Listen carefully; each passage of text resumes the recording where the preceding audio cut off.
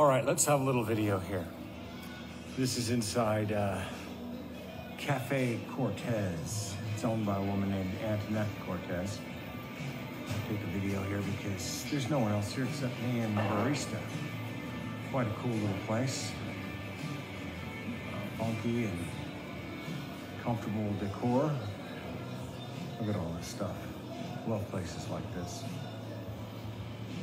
Anyway, I'm in Chihuahua. It's certainly a much quieter place here in the center of town, the old center. I don't know if the rest of it's busier, but mostly it's kind of a dusty backwater downtown this morning.